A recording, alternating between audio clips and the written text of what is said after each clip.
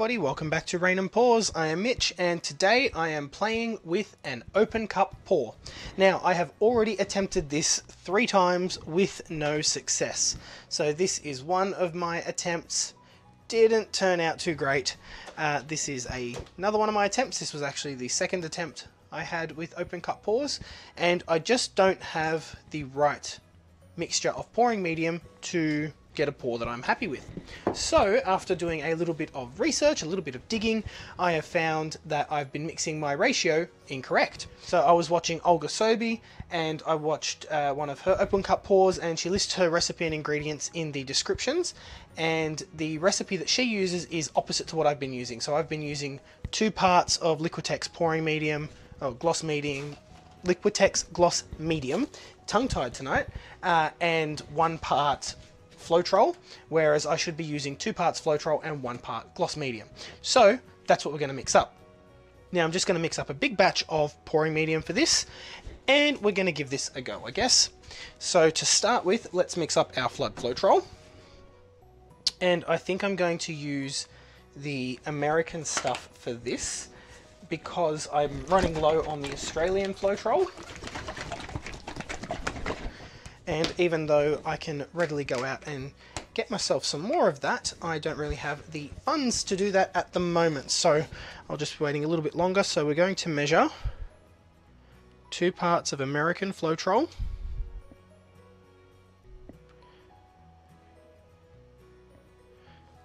Let's do 200.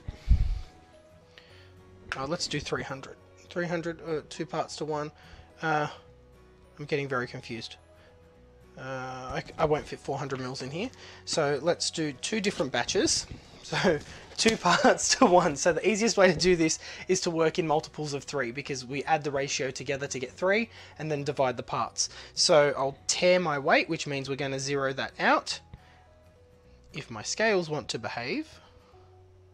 Hello. Okay, there we go. So I've got 200 mils of American Floetrol, and we want 200 grams and 100 grams of Liquitex Gloss Medium. Now it turns out that the Floetrol is much denser per milliliter than the Liquitex Gloss Medium is. So that's why it's really important when you're mixing to either go by weight or by volume. It doesn't matter which one you do, but be consistent. If you're going to measure everything by weight, do everything by weight. Don't skip between each different one. So I'm going to use a stir stick. We're going to give this a mix, and I'm basically just going to pour over these other canvases that I have here because I'm sick of looking at them. They're ugly. Well, they're ugly in my opinion. The 2 failed attempts over here, well, I've got 1 failed attempt at an open cup, and the other one was one of my flip cups, and I do like the flip cup, but I think while I'm practicing, I'm just going to keep painting over the old canvases unless there's one that I really like. And so just giving this a good stir. I understand that there's going to be bubbles. That's part of the deal when you mix fresh to order a la carte paints. If you didn't know, I'm a chef by trade, so I would try and relate everything back to cooking, which is what I know. So this is now pretty well mixed, and we're going to mix up some colours. So I thought I would stick with my blue and purple theme because I love those colours. So I'm going to mix up this little Piggy pinwheel and this little Piggy macaw because I haven't mixed up an interference colour for these pours yet. So I'm going to be doing that. For my base colour, I want to do Amsterdam Prussian Blue Phthalo with Matisse Indigo, and I'm adding these 2 together so I get a really nice deep blue that is semi-opaque.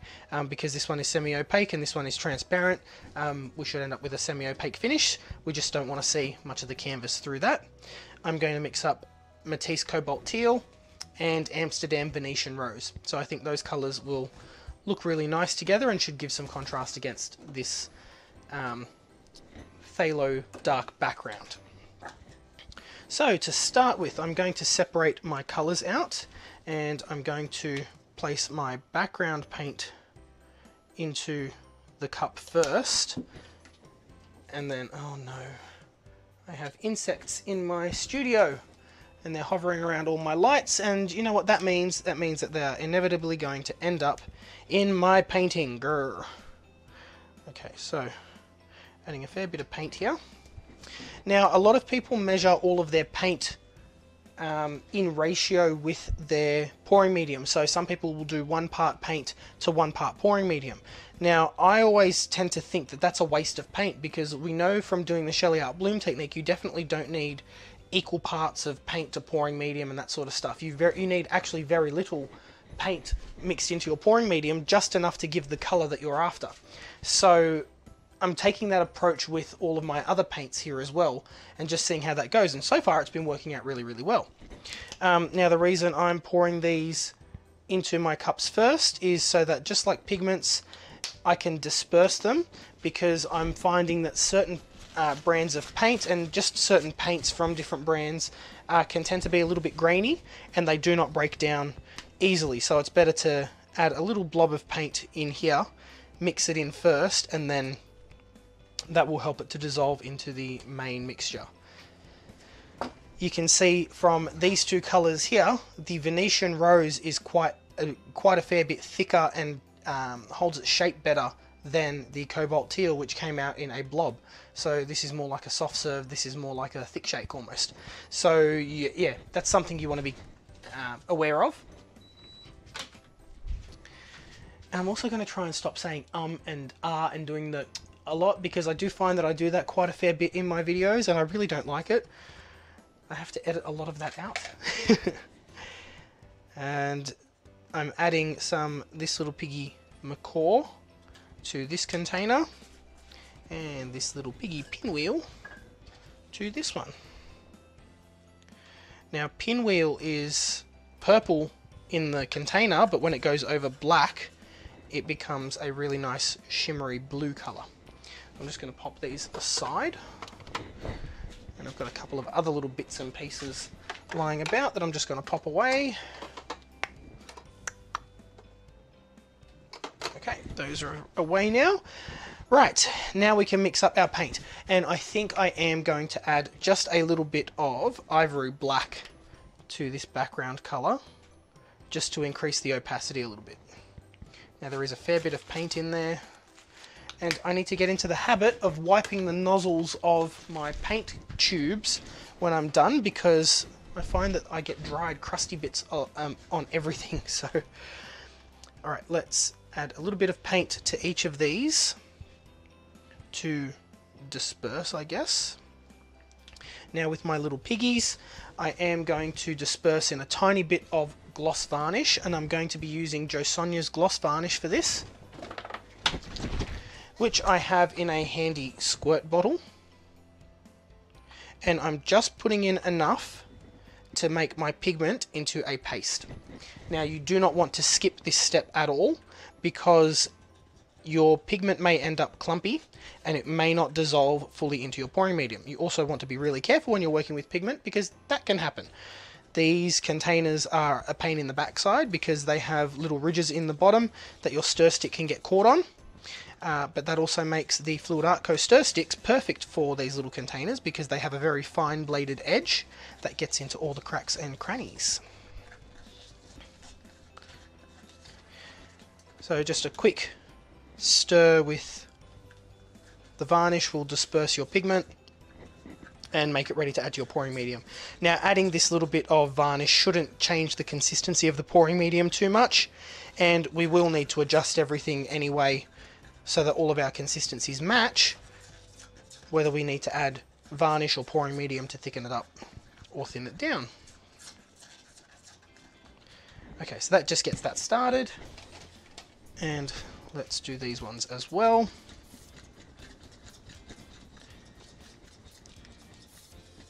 And we will be making more pouring medium. Like I said, this is just to get all the paints pretty much blended with that pouring medium,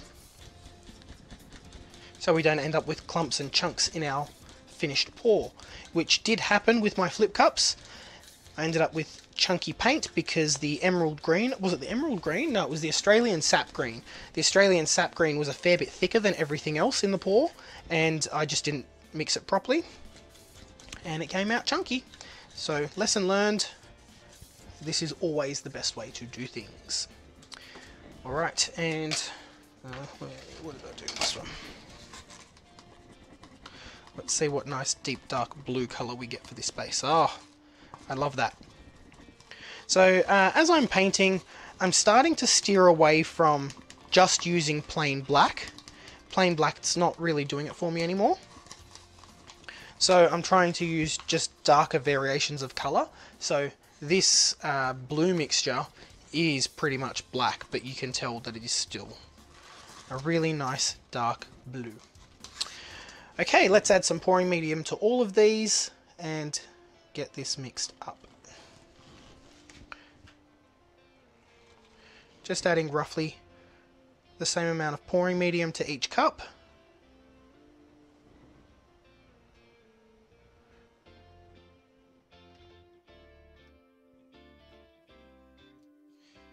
And of course a little bit more for our base. Now I am finding that I'm ending up with lots of different cups because I am trying different techniques. I'm ending up with lots of different cups with lots of different pouring mediums at different consistencies. So what I'm going to try to do from now on is when I'm mixing everything up, just mix all the colours up. It doesn't matter what we're using them for, just mix them up and have them on hand, and then I can alter the consistency later. Just filling that cup with water, I'll let that soak.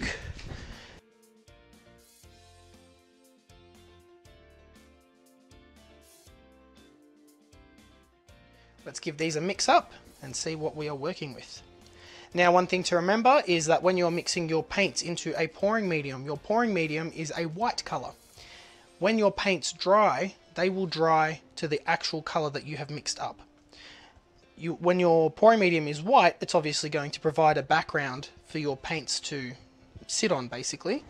But when they dry, they will dry to their full dark opacity. So you can see this dark blue here. It's gone pretty much pale and pastel, but when that dries, it'll dry nice and dark. Alright, same with our pigments. It doesn't matter if they look a little bit grey in the pouring medium, as long as your pouring medium is clear drying, they should give the full shimmer and shine that they're designed to do. And if you are interested in using pigments in your work and you want to buy this little Piggy pigments, you can find those at fluid-art.co, as well as these amazing little mixing sticks with the fine bladed edge that I was talking about. Fluid-art.co. The little piggies are the only pigments currently available that are specifically designed for fluid art. They are smaller in particle size, they dissolve much easier, and there are over 85 colours available now.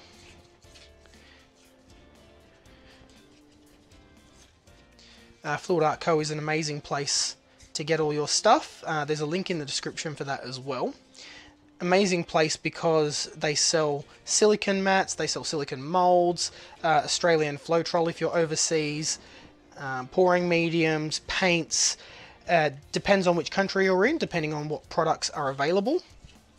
But usually when they release a product in one country, they release it in all of them.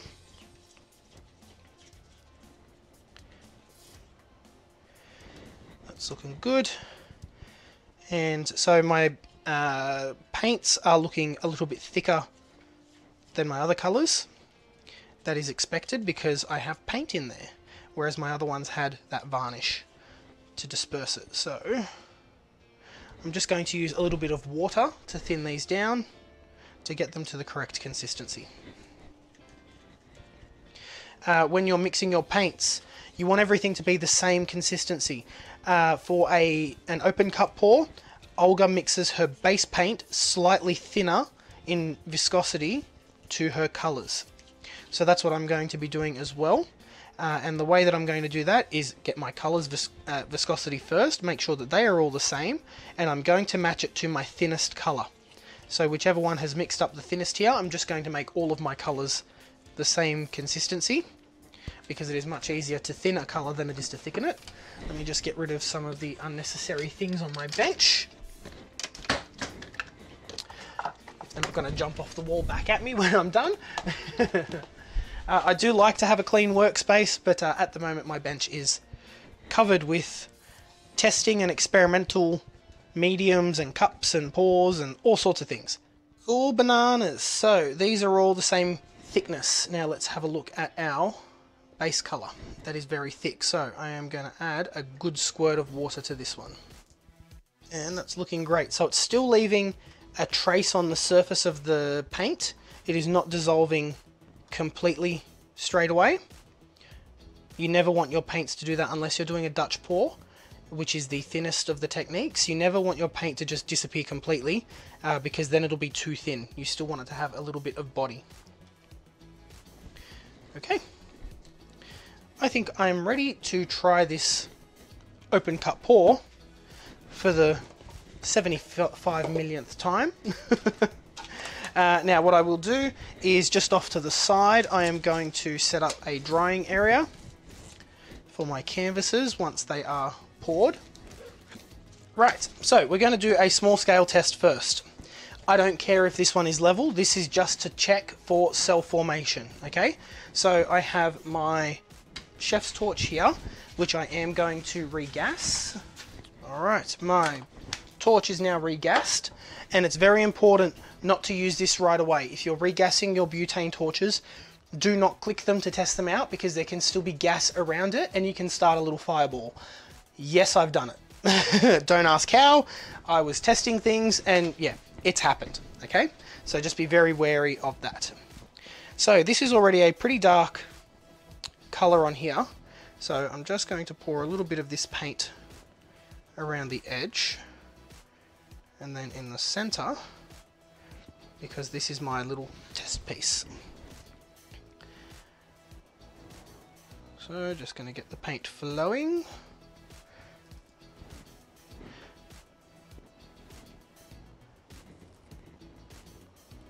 Alright, now the ring. So I'm just using a cookie cutter here. This is a small ring because I want my rings to expand quite a bit and have total control over everything. Now let's pour in our cobalt teal first, followed by Venetian rose, a little bit of pinwheel. Then I'm going to do our background color. And then I'm going to do macaw. I want a little bit of separation in those sparkles. Cobalt teal again. Pinwheel again. Let's do Venetian, let's do the background color.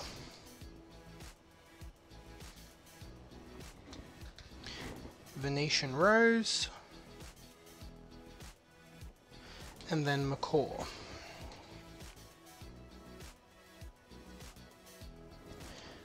Okay, and then we're going to lift this up.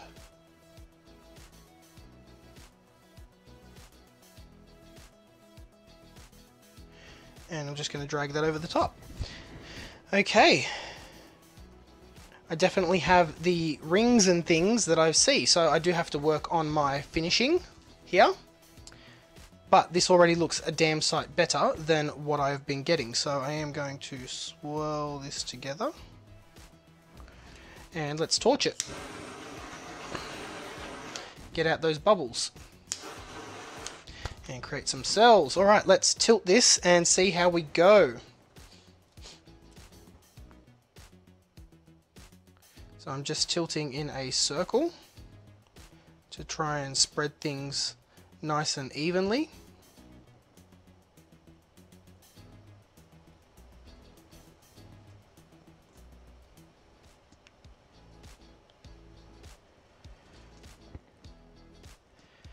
Alright, so my paint wants to go off the edge there, so let's help that along. Take it right to the edge, come back to the center. Let's take it right to that edge. Come back to the center. Down to this side.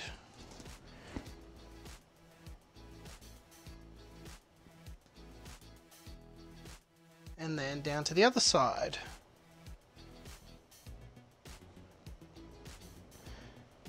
This is so much better. Thank you, Olga Soby. I will link you to her channel in the description below. filled in the missing piece. So I do like to try and create my own pouring mediums from scratch, and I have been using the Liquitex pouring medium because I've been finding that really, really awesome, and it dries super quick too. So now I'm going to torch again.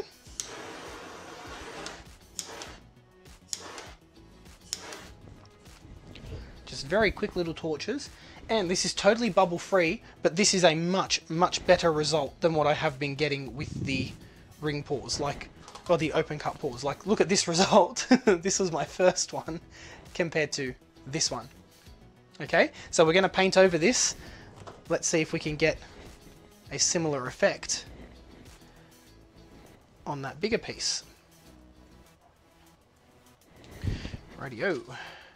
The other thing I need to remember is after I have done my pour, I need to take the bowls off the surface and flip them over so that they don't stick to my puppy pad here. Okay, let's coat the base.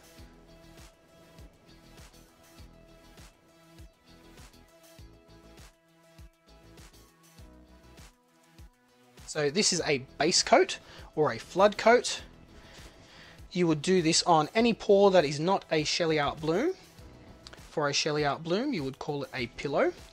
And the fundamental differences between a base and a pillow are their purpose. So a pillow is house paint. The reason we use house paint is because it is springy, it is spongy, and it allows the paint to sit on top of it, which is crucial to getting your layers to hold up and getting your colors to float on top. You just don't get that with acrylic paint. I am yet to see anyone do a bloom just with acrylic paint that looks the same as a pour without house paint. So just torching the bubbles. First torch is to get rid of bubbles, second torch is to get cells. Now let's put our ring in the center, and you can see how big the canvas is compared to the ring. So this is an 8x8 inch canvas. My cookie cutter is like 2 centimeters across at most. So let's start off with cobalt teal, then pinwheel, and I think I'm just going to alternate sparkle paint, base paint. None of the colors really took over in that pour, which is awesome. We can see all of them, which is exactly what you want.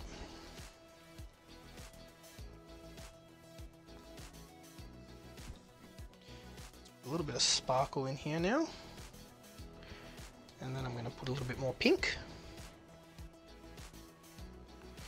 Then I'm going to let it out.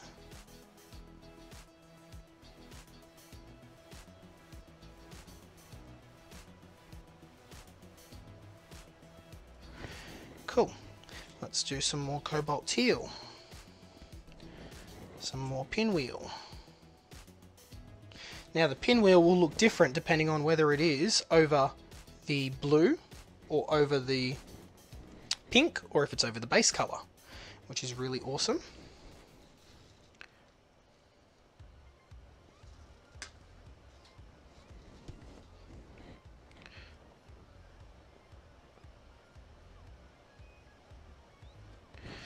And I think I'll do one more round.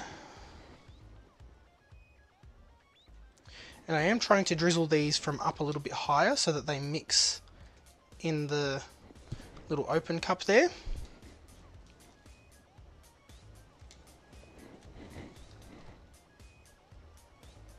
And I'm trying not to spill any onto my design, because a blob in the design would ruin this totally. And a little bit on top. Now what I'm going to do is grab a skewer and just give these colours in here a mix, so that when I lift this up,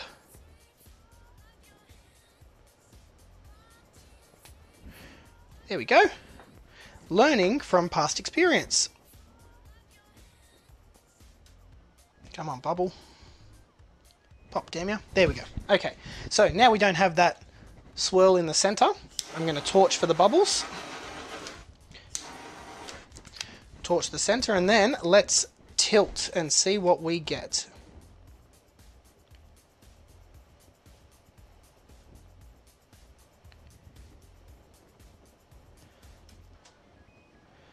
off this edge,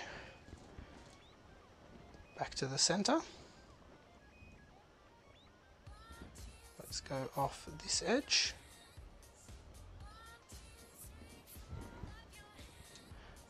Come back to the center. I'm going to go straight back over to the other side.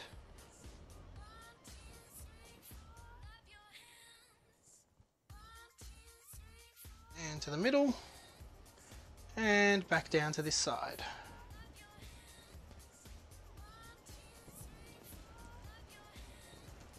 Lovely!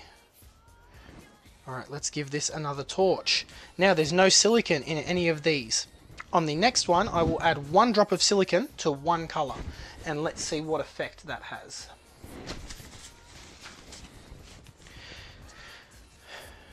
Okay, let's grab our torch, let's give this a blast. Bubbles, and let's go for cells.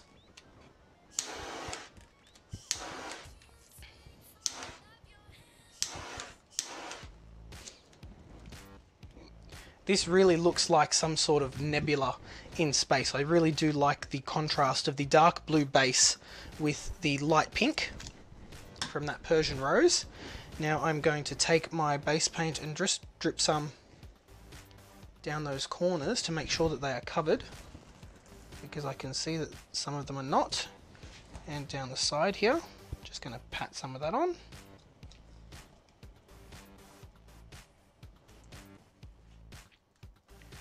Cool beans. I'm very happy with this. As an open cup, this is much more like what I was looking to get as my result. So increasing the amount of Floetrol is the secret. So I'm going to give this another torch here in the center to try and open up some more cells. Just here. And we're going to put this one aside to dry. And now let's work on the last canvas.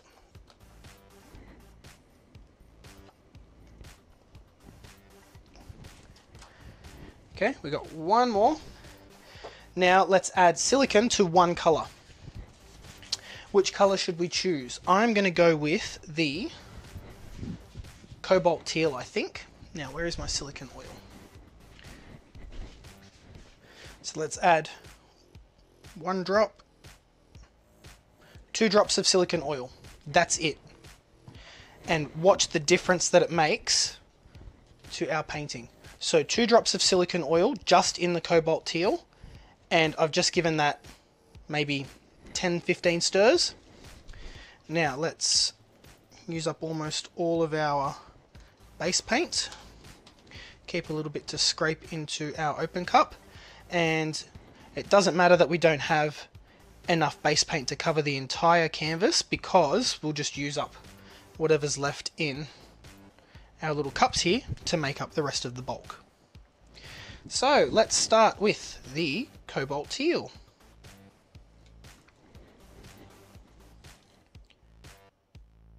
Pinwheel, Persian rose, macaw,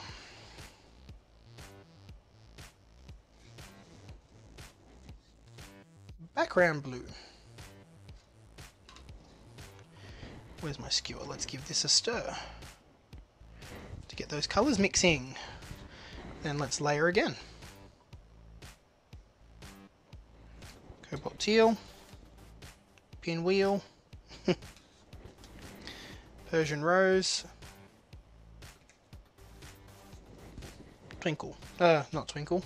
What is it? Macaw. Don't know why I said twinkle there. And background blue. Again, a little stir to get things mixing. And let's lift. Get everything flowing out. And I'm going to torch here. Already you can see different cells forming in this one, just from 2 tiny little drops of silicone oil.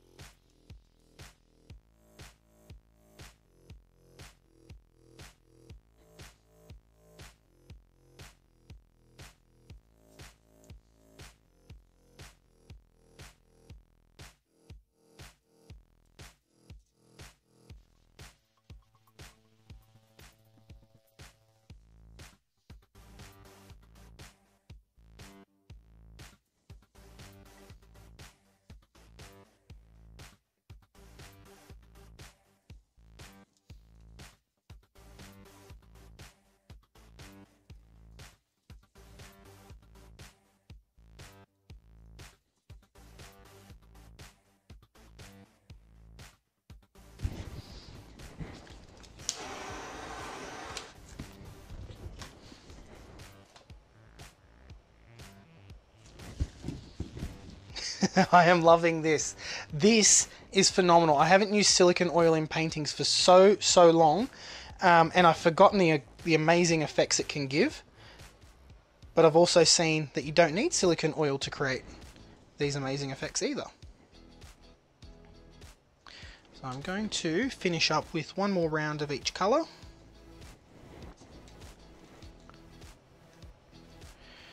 And then the last little bit of this blue.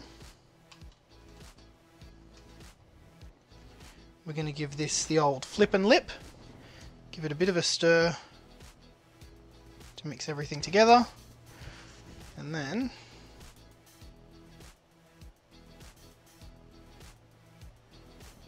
give it a little curve. So at least that cell there in the center looks a bit more natural, like it's meant to be there. So let's tilt this out. And I do now have plenty of paint on here.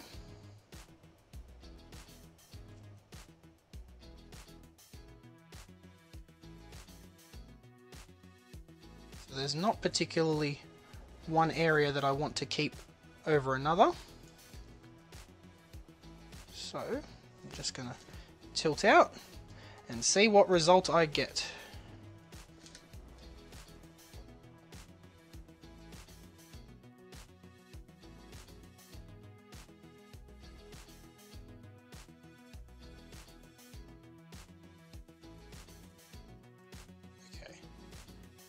Now I'm going to take this time to just wipe the sides.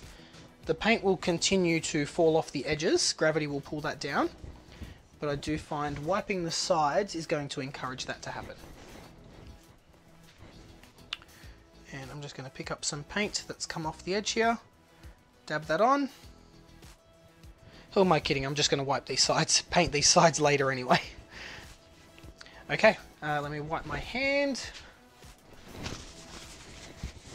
This is way cool. Now let's give it a torch, get rid of those bubbles, and that's going to encourage some cells to form as well as this silicone underneath breaks through the surface. I don't want to overdo it, but we've got amazing cells forming here. Oh, so much prettier. So pretty. You just want to be careful that there's no silicone touching the canvas because that will show through. But there's a lovely patch here where macaw is sitting on top of everything and it looks like a cloud or something just sitting over the top of everything with that interference, and it looks absolutely amazing. Okay, so I'm going to let these dry and I will show you the dried results in the next video. I don't know what I'm going to challenge next, but I can't wait to try another technique. I think this is a great success.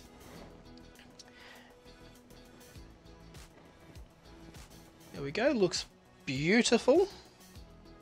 There is still quite a little bit of paint on here. I could have tilted more off, but you can see that having a slightly transparent base gives you these really cool mixings of colors here. And there was no white used in this, it's just that phthalo blue over the cobalt teal. Makes it look really cool. Okay, so I'm setting this aside. Let's see how this dries. Hopefully it dries okay. And remember, I have to take my plates off the mats so that they don't stick as they dry and I can reuse these. Okay, so thank you for joining me for another experimentation video. I hope you're enjoying this little series. I really am enjoying learning how to do the pours that most people start with. I dived headfirst into my pouring journey with sheleeart blooms. I dived right in the deep end. So this is all a big learning experience for me, but I'm really enjoying it. So guys, don't forget, as usual, if you like what I'm doing here, like and subscribe. Follow all the people in my description as well. There's a fair few amazing artists in there too. And I will see you in the next video. Bye.